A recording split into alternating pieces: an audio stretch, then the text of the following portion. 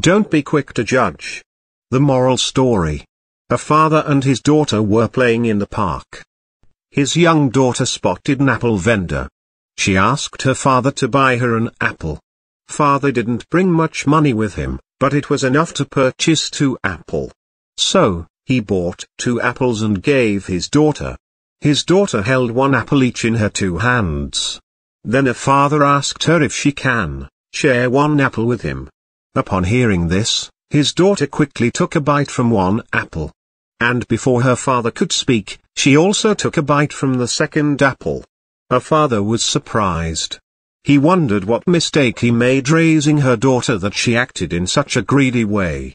His mind was lost in thoughts that perhaps he is just thinking too much. His daughter is too young to understand about sharing and giving. A smile had disappeared from his face. And suddenly his daughter with an apple in her one hand said, "Father, have this one is much juiciest and sweeter." Her father was speechless. He felt bad about reaching to the judgment so quickly about a small child.